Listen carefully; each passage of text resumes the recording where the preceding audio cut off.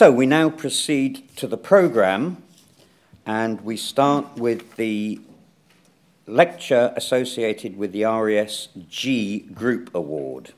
This went to the SuperDARN Consortium, and the talk will be presented by Professor Mark Leicester, and the title is The Super Dual Auroral Radar Network, New Insights into Earth's Space Environment.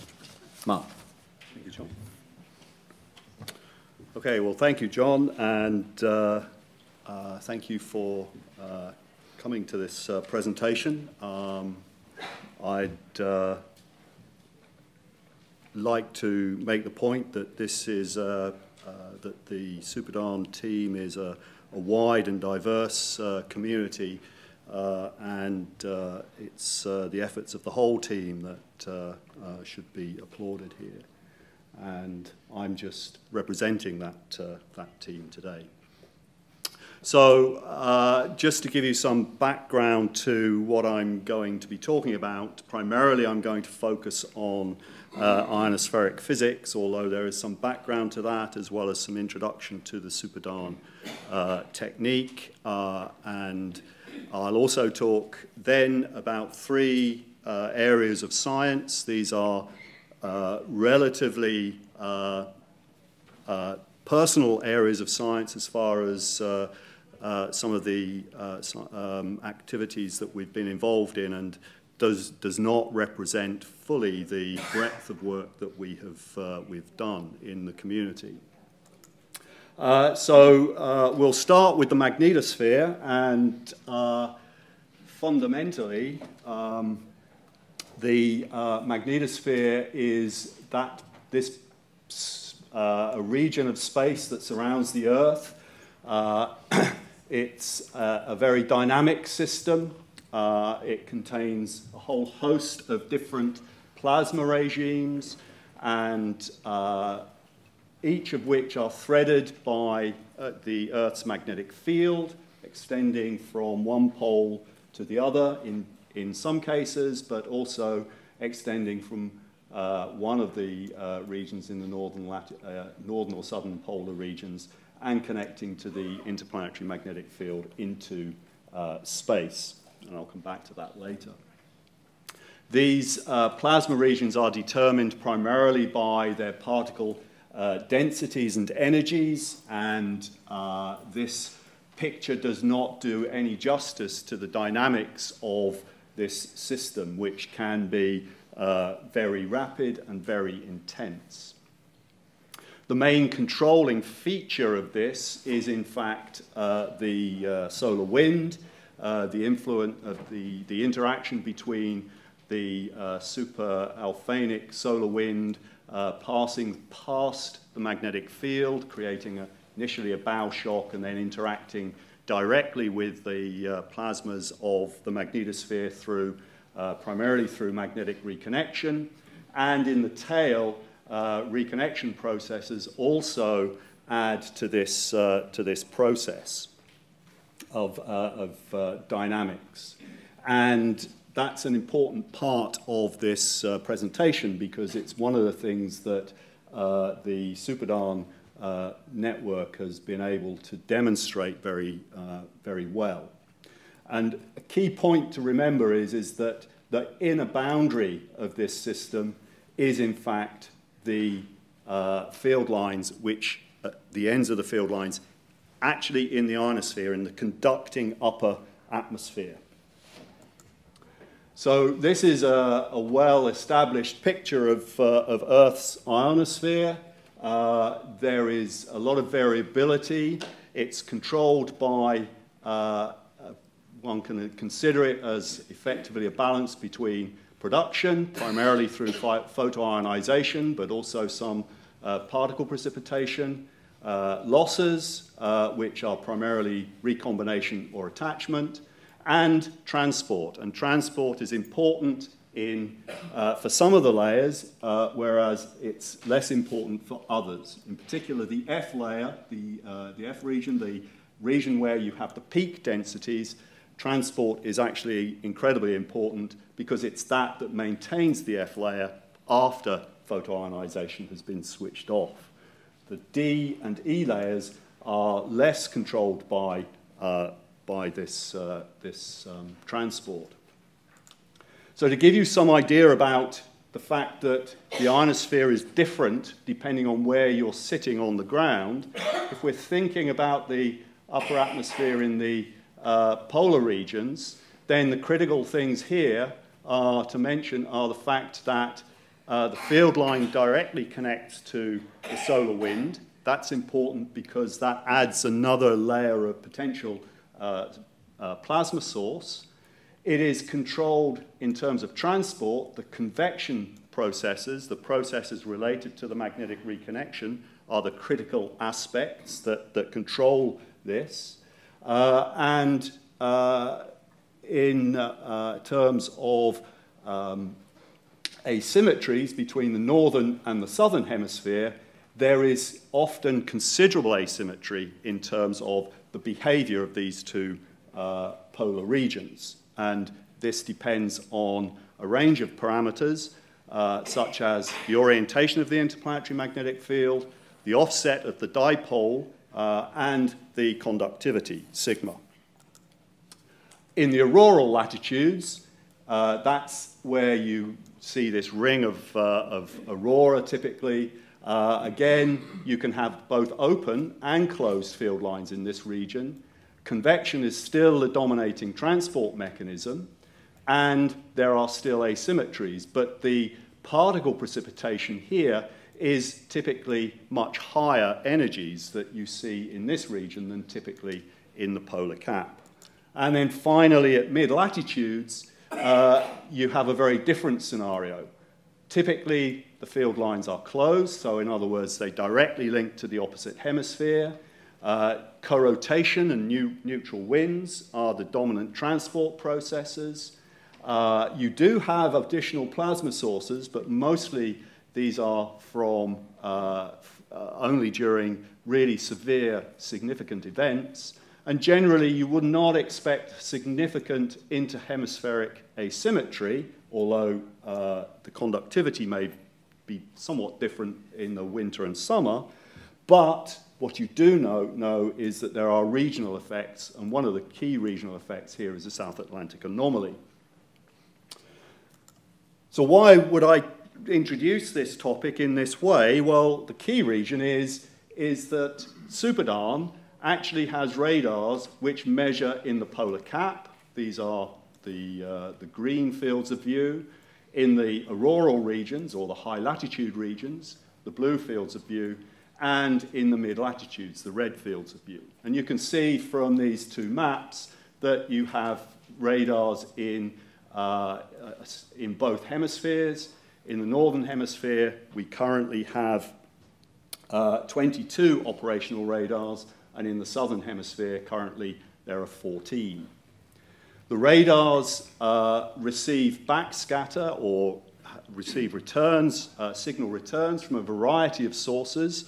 Particularly, we see them from ionospheric irregularities, from the ground or the sea, from meteor trails, and from other features such as polar mesosphere summer echoes, and indeed things like the International Space Station. This scatter typically is field aligned in terms of the ionospheric, that's magnetic field aligned, and is effectively very similar to the Bragg scattering of X-rays from crystals, but I won't go into that detail. And the scale size of these irregularities, given that these radars operate at 8 to 20 megahertz, is actually very large. They're order of 15 meters. This just shows you the contribution to Superdan. As I said earlier, there's a big team. There are 10 different countries which operate these radars, plus several others with whom we have collaborative agreements. But you can see that the main contributors are the Americans, the Canadians, and the Brits, as well as in the Southern Hemisphere, our Australian and Japanese colleagues. So the technique relies entirely on OTH, over the horizon propagation. the radars scatter from field-aligned irregularities, either in the E region or indeed in the F region. Because this is over the horizon, you get scatter from the ground back along these different paths, and you can also get 1.5 hop or indeed 2.5 hop propagation to the ionosphere as well. And we indeed use scatter from all of these different modes in our analysis. One of the problems, however, is that as you go to further and further ranges, the effect of the ionosphere starts to increase in terms of being able to determine exactly where the scatter is coming from. And that's an active piece of work that we're dealing with. Now, as I said, we measure the line of sight velocities, and the line of sight velocities that we measure are simply that, they're line of sight. They don't tell us about the two-dimensional velocities directly. What we can get, however, is we can use the data in a multi-parameter fit to the electrostatic potential, such that we find an electrostatic potential which best fits the line of sight velocity observations. This is an example of data from the 17th of March 2015. This is also known as St. Patrick's Day storm. In fact, there were two St. Patrick's Day storms on consecutive years, 2014 and 2015. This illustrates how you can derive the full, almost full global electrostatic potential from your set of observations. Where there are limited data points, such as in this region in here, for example, you have to fill in with a less dense network of model data points. Now, this approach provides a global fit rather than a small or mesoscale structure, although you can see mesoscale structure in here, which is controlled by specific observations of the velocities. Whether this is actually directly real or not is perhaps something that would need to be investigated. But this snapshot of the global convection pattern is taken in a 2-minute window. And we can continue to produce these 2-minute global snapshots, or indeed down to 1 minute, on a regular and continuous basis. Now, one of the first studies that was done was to look at something called poleward moving radar auroral forms. These are features where you have scatter, which appears at one location and then gradually moves poleward. These have been related to auroral signatures in the polar cap, which seem to be being stripped from the main auroral oval. Here's the remnant of one. In this case, you've got one forming here, and in this snapshot of the aurora from space, you can see this feature has moved down here. And indeed, when you overlay the radar scatter from this, you can see here's radar scatter associated with this remnant. Here's the velocity, here's the scatter being formed here and moving into the polar cap. The color coding here is on the line of sight velocity. And the key point to take away from this is that the line of sight velocity in these regions, these newly created regions of open magnetic flux, if you like, is moving with velocities in excess of 1 kilometer per second.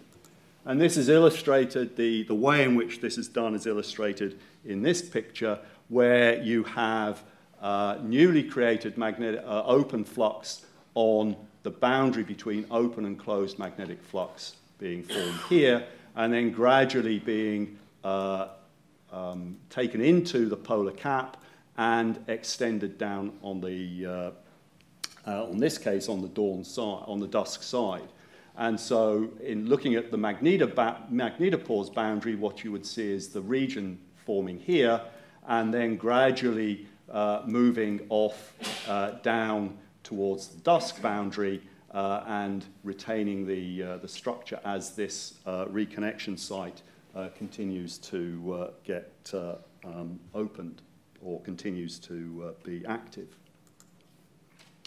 Now, the point that I made earlier on about magnetotail dynamics is that in addition to reconnection at the day side, you have reconnection happening in the night side. And this has allowed a number of people to think about this in terms of adding and subtracting flux to the polar cap, rather like you would be blowing up a balloon and letting it deflate. And this has become known as the expanding, contracting polar cap paradigm. And it illustrates very well how things vary as a function of time. Here are two papers, one by Cisco and Huang, who only considered the day-side reconnection site, and one by Lockwood and Cowley, who considered both day-side and night-side. But there are other people who were working on this around the same time, such as Freeman and Southwood. And if we look at this movie now, and I'll ask if this can be played, the movie will show you how you create flux on the day side, where you start to open the flux. Yeah, can you play the movie, please? Thank you. Where the flux will open at this location here. You'll add flux, you create these potential patterns in here, and then you'll switch on night side reconnection, and that will start to change the balance of the processes here. So now you have competing day side and night side reconnection. They're about equal at the moment, so everything's around the same. Now the night side reconnection rate increases, so this starts to contract.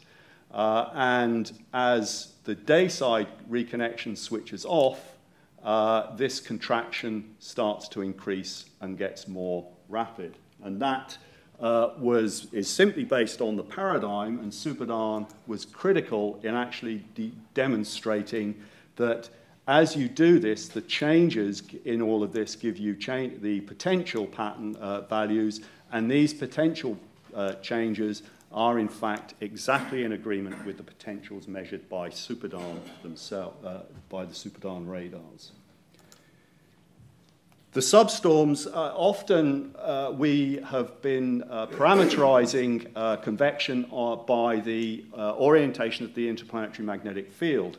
But because of this observation with the substorm activity, the night side reconnection, you realize that actually you have to parameterize things by IMF and substorm onset local time. And this is some recent work by Adrian Grocott at the University of Lancaster, which actually demonstrates the difference between this type of pattern where you're only parameterizing by the day side and this type of pattern where you parameterize by both day side and night side reconnection rates. I'll skip that particular figure. Now, one of the things that you can look at now is actually where does the plasma go in the polar cap? And this is actually very important if you're trying to understand the structuring in the polar cap. And this is just an example where we have identified two particular periods of enhanced plasma density over Svalbard. And what we can now do is use these potential patterns to try and track both from here backwards in time as well as forwards in time, and work out where these scatter regions actually occur. Now, these scatter regions are where you get the enhanced backscatter returns. So you start to see these things moving in the poleward direction in the radar over here. And you can see that ultimately this enhanced scatter, this enhanced polar cap patch will actually enter a region on the night side. And this is where you start to see the scatter moving equatorward on the night side towards the radar. And the timing of this is really quite remarkable. But without these observations, where you can actually demonstrate not just the fact that scatter goes from here, that plasma goes from here to here, but also the fact that these regions actually rotate often, because this is highly time variable, this region, and it's actually a very complex process. And so you can't just assume that things are moving in a very steady way. And this is illustrated next in the following movie, where we have total electron content measurements from a network of receivers, together with the polar cap potential patterns.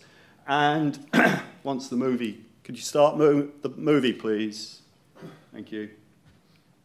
So you'll see that you'll get a tongue of ionization forming, being pulled into the polar cap. That's this ionization here, extending across here, and then depending on when you have reconnection happening, you get blobs moving in this direction and indeed in the dusk direction. So it's actually a very complex process, which is summarized in this schematic. So you have reconnection happening across this site. It drags ionospheric plasma from the daylit hemisphere, or the daylit part of this region here, into the polar cap. Then these regions get extended off onto the day side across this particular footprint of reconnection on the night side, either into the dawn direction or into the dusk direction. And these regions are important because what they actually tell you a little bit, these regions will in fact cause scintillation of signals on transionospheric signal paths, and can impact significantly on things like GPS and radio connections with satellites. At mid-latitude, you get similar structuring, but this is now caused by these very enhanced flows, which are called subauroral polarization streams in the subauroral region, and this is where the mid-latitude radars come in. And what we're seeing here is structuring of the TEC in a different way, where you're actually losing density because the flows are going through this region much more quickly, and that leads to enhanced recombination because you're heating the plasma. And this particular study published this year illustrates how these regions, or where these regions occur as a function of magnetic local time and latitude for a range of different magnetic activity indices. So typically, you see these at much lower latitudes when you have these very enhanced storm events associated with coronal mass ejections or high-speed streams in the solar wind. And indeed, you see the enhancement in the velocity is much higher in this sector than in other local time sectors, but also for the lower values of magnetic activity. Finally, then, I want to talk about atmospheric waves. These are atmospheric gravity waves that you're seeing here. These are buoyancy waves, if you like. They're not gravitational waves, which some of my students often think of. But basically, these can be caused by a number of processes. Typically, for these medium-scale events, we've often thought that they occur as a result of auroral activity. But in fact, this study by PhD student in America actually demonstrates that a lot of these gravity waves, and you can see that some are moving equatorward, but some of these features actually move poleward as well. But his study actually demonstrated that when you actually break down this and compare either with auroral activity or the polar vortex variability in the stratosphere, then actually what you're seeing is filtering of this effect by stratospheric winds, and this is affecting the processes which are happening at higher altitudes, typically 300 kilometers or more.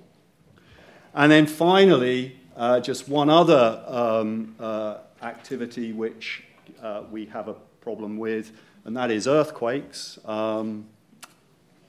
You can see This is actually some data from a radar in Japan, which was impacted by a very severe earthquake in March 2011. And I can remember that day very well because I was here at the Royal Astronomical Society and we were involved in running a G discussion meeting, and two of our colleagues were in Japan at that moment in time. One of them actually ended up having to walk along a railway line because the Shinkansen that she was on was badly affected by this earthquake. But what we're seeing here is the impact, the wave activity in the upper atmosphere associated with this earthquake, where the epicenter was down here. The radar observations are up here, and of course this gives us a technique for actually observing effects of these earthquakes, where the earthquakes are actually triggered in the ocean regions. Now, people with solid Earth backgrounds will know far more than I do about this particular topic, but this is actually quite an interesting piece of work. And so finally, I'd just like to finish by thanking the RAS for the award of the group award to Supadan, and hopefully I've given you a taste of some of the brilliant work that my colleagues have been doing over the last 20 plus years. Thank you.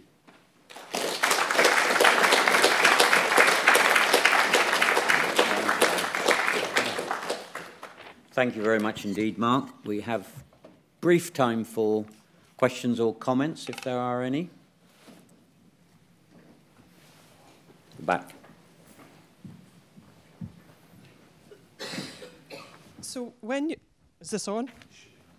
Okay. When you measure these changes in total electron content, and you say, are you certain that they're due to advection of plasma, or can there be transient ionization from other sources associated with the auroral process? Well, okay, so that's a good question, Lindsay. In the polar cap, you can create the plasma in two ways. You can either create it by dragging it from the daylit ionosphere, or you can get precipitation into the atmosphere, into the upper atmosphere, which creates additional ionization. The fact that we were able to track this tongue using the radar observations tells us that it's actually coming from the dayside region, and it's not being created, so it's being transported rather than being created in situ by particle observation, particle precipitation. Okay.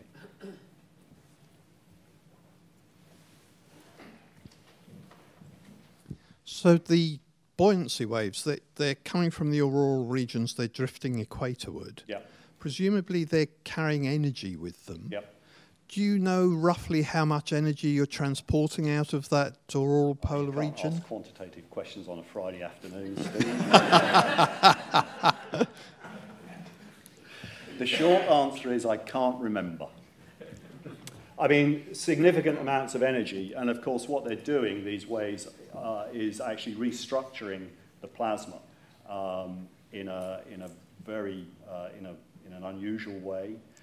They're creating, they're transporting energy from, if they're caused by auroral activity, they're transporting energy into other parts of the atmosphere. And I know the UCL group have done modelling of these waves, which actually demonstrate this and the effects of this elsewhere. But the orographic waves, the waves where which are smaller scale, and some of the smaller MSTID waves, and also the polar vortex waves, that's a completely different kettle of fish, and we still don't really understand that. And that's partly because when atmospheric modelers do their thing, basically they put a boundary of 90 kilometers, and then they just have a gravity wave parameterization scheme.